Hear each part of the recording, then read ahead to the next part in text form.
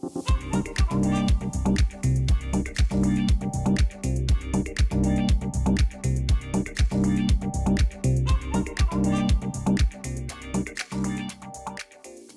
be interested to hear typologies that any of you guys are seeing. Amber, from your clients, Giles, from some of your clients, Joseph, some typologies, especially those ones that people that work in traditional finance might be interested in hearing. I'd be interested in that. I got an interesting one from this week that we're tracking down. If anybody's interested, it's related to crypto, identity theft, and bank accounts being used as mule accounts. Anybody interested? Go for it. Of course. So last year, twice, we had these little incidences where we'd see one of these banks, and they were smaller banks, pretty new bank, and they have only an online process. They don't have a physical presence. And people are going in, opening accounts, sending us money. They would immediately buy crypto, send it to some wallet, most of the time park it, although little portions would go to some weird, strange website, maybe like $20 or $30 to a dark web or to some weird mixer or something like that. And we hadn't seen the pattern since probably September last year. And we noticed it, but we never got any chargebacks. Like, they were all e-transfers. And we never got any chargebacks. The banks never contacted us. So we just like, okay, well, maybe they are legit, because everything matched up. The credit bureaus, the IP addresses, the email addresses made sense. The information always correct. The phone numbers are a little bit off, but not too far off. They're usually in the right jurisdiction, either Quebec or Alberta or Ontario. But they didn't match up 100%, so we would ask for certain documents, we get them, and everything checked out, and then they disappear. We never see them again.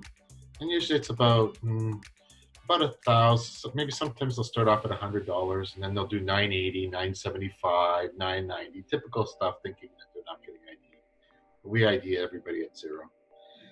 And the last 2 weeks, we've seen approximately 30 new accounts from this little bank, which is very unusual, all coming in.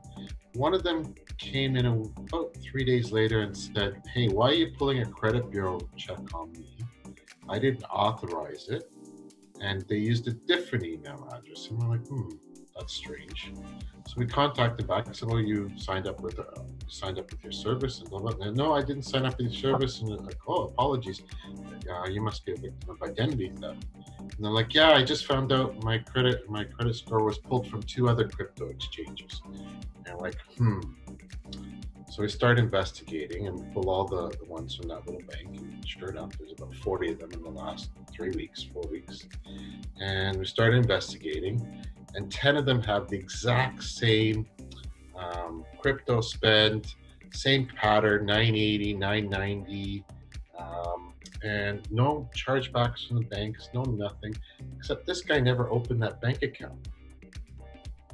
So we're thinking, okay, these bank accounts are being opened by using identity theft, and they're all good credit, 3-year history score, everything matches up, basically bypassing the whole system. So they must have bypassed the same or similar type of KYC for non-face-to-face at the bank. And we're suspecting that the funds are going into the bank account from somewhere else, like a line of credit or a money mule account or something else.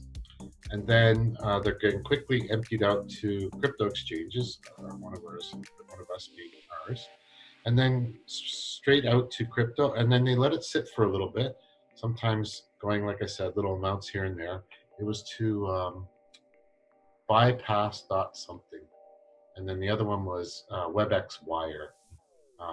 One was sort of legit. The other one was already marked as high risk. So we started investigating. 10 of them, bang on. They were like pattern exactly the same, same MO, phone numbers. All the phone numbers were pretty much prepaid phone numbers. So they were the phones that are like burner phones.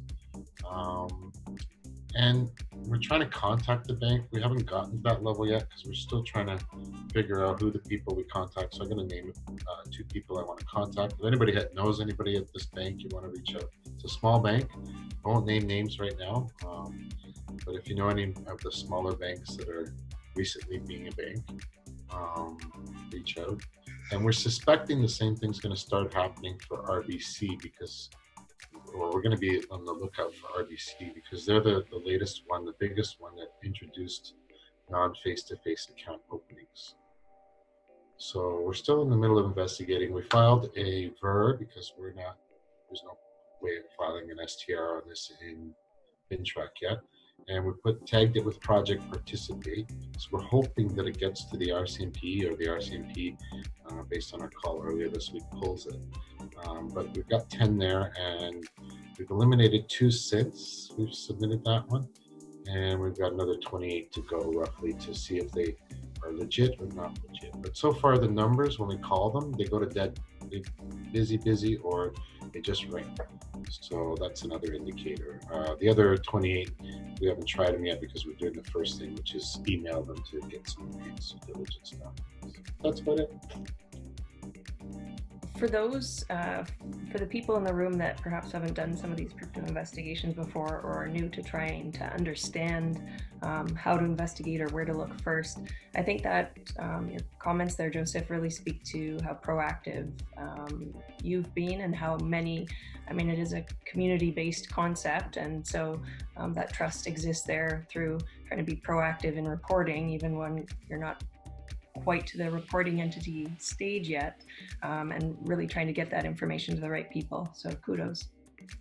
I think one of the biggest challenges crypto companies are having right now is sometimes how to let the banks know about trends and patterns that they're noticing. We had a bank hack in Canada where user data had been leaked, and it was first noticed by a crypto exchange. And the CEO was very, very, very, very vocal on social media, and had to be because he just wasn't able to get through to provide that information. So I think for our bankers that are present, one of the things that I would say is that some of these companies are very nimble. They're seeing hacks, they're seeing the results of identity thefts. They're seeing these patterns long before banks are able to detect them. And I think opening up those lines of communication could be incredibly valuable in the long term. Regardless of whether or not you try to bank these folks, give them an avenue to get you data.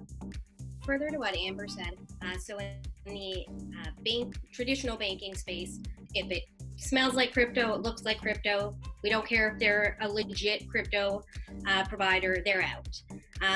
Or in some cases, it's a legitimate cryptocurrency provider. They've disclosed that they're a technology company. We're not even giving them SIC codes. So we sort of pigeonhole these entire types of businesses to improperly identify themselves. It is a big problem because then we lose a lot of intelligence we would all otherwise get in business if you're into money.